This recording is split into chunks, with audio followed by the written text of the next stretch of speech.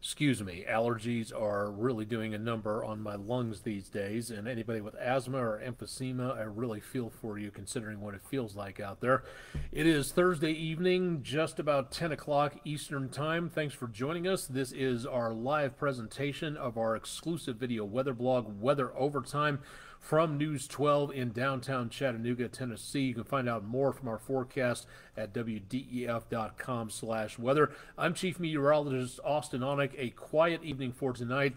Some thunderstorms possible into tomorrow. We'll talk more about that coming up in just a little bit. We'll also have your West Shore home weather window picture of the day, and we'll take a look and see what the almanac says for today as well. Looking into the weekend, we've got the Lyrid meteor shower coming up, and things look pretty good, all things considered. Not seeing a lot of problems out there, but we'll talk more about that coming up in just a little bit. And, of course, if you'd like to have one of our weather personnel visit your classroom, we'd love to be able to show up, but you have to invite us, and we'll show you a little bit more about that as well. From downtown Chattanooga, a little bit on the gritty side for tonight. We're not seeing, again, anything in the way of totally clear skies because of smoke and pollen and dust and haze and all of that mixed together out there, so can just barely see the lights of Lookout Mountain up on the ridge and over the area of downtown. Usually a lot more clearer than this, and for tonight we're getting again a little bit less in the way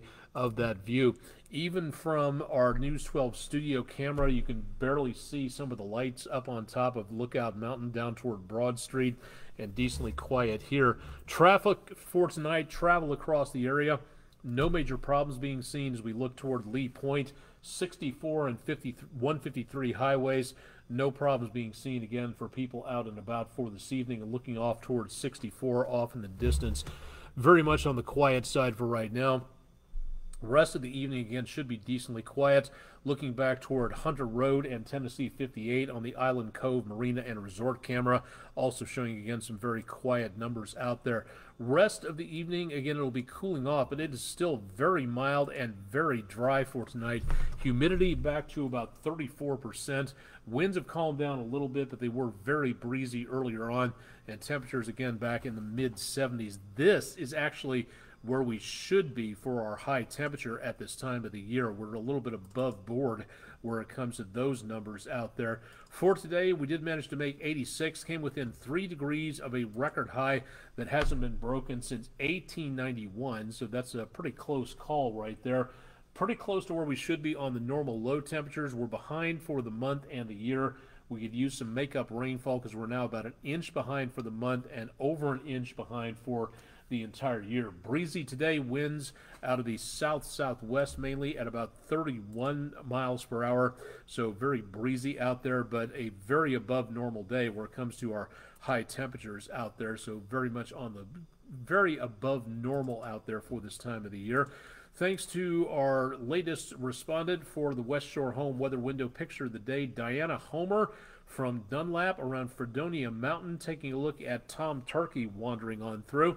So a little bit of flora and some green fauna back there in the background. That's our West Shore home weather window picture of the day. And again, looking for some quiet conditions across much of the area for the rest of the night for those turkeys wandering through. If you got pictures, send them on to us at pictures@wdef.com, and also drop them to us on our social media pages. We'd love to have them on there as well.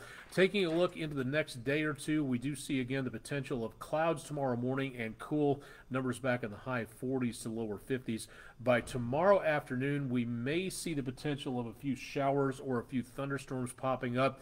No severe weather expected at this time. The more powerful weather, such as it is, will be coming our way as we get into around Friday evening and very early Saturday morning. But for right now, again, it doesn't look like a major severe weather setup, so good news on that.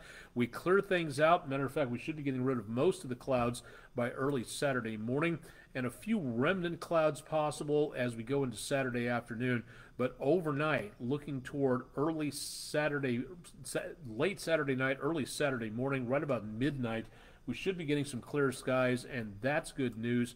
Why? We'll show that to you in just a little bit. Chilly for Sunday morning and clear for the most part. Temperatures back into the mid to upper 30s out there. So a little bit on the brisk side as we go into the next couple of days. So for the forecast, again, into the 7 days, we're going to be seeing the temperatures rather on the mild side for tomorrow, back to about 80 degrees. Cooling off for Saturday, even cooler for Sunday, and staying on the brisk side.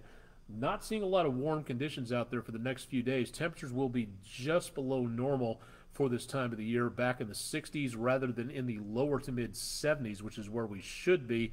That heading off into the possibility of even more rainfall Tuesday through Thursday of next week. Not great chances, but you saw the almanac page, and we could definitely use the rainfall, so that'll be our best bet there. Now, from Saturday night into Sunday, we should be looking at some decently clear skies here, and that's very good news, because as we get into Saturday night, Sunday morning, we'll be seeing the very good viewing conditions for the Lyran meteor shower.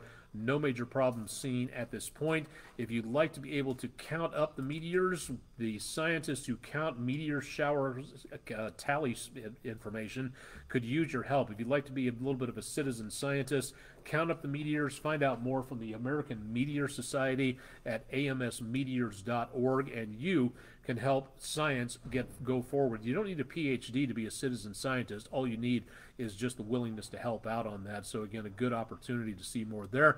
And of course, if you'd like to have us visit your classroom, all you have to do is go to our website to click on the Weather in the Classroom program sponsored by Food City. Fill out the form. You have to invite us. We just don't show up places. So again, give us an idea as to what's going on.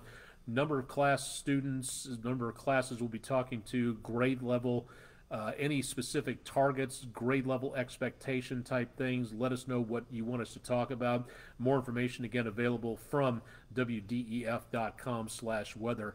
If you'd like to do a little bit more on there and invite us to your classroom, we'd be glad to show up. But again, you have to kind of give us an idea as to what's going on, where you are, who you are, and stuff like that. Chip Chapman will have all the details on your forecast bright and early on Friday morning, so stay tuned for details on that. You bring the coffee, we'll bring the news, the weather, the sports, and keep you updated on everything that's going on out there, so stay tuned for a lot more. That'll wrap it up for this edition of Weather Overtime for Thursday night. Downward slide into the weekend, looking pretty good. Don't forget, you can also find us on Twitter, Tumblr, all sorts of other locations as well, so give us an update as to, again, check it out where we are, and we'll be on the internet there someplace for you to take a look at, so stay tuned for more with News 12 across the interwebs and, of course, online and on air as well. I'm Chief Meteorologist Austen Onek. You've been watching the latest edition of News 12's Weather Overtime video weather blog. Stay tuned for more with News 12 tonight at 11, and more coming up on Friday as we get you safely into the weekend with your current forecast.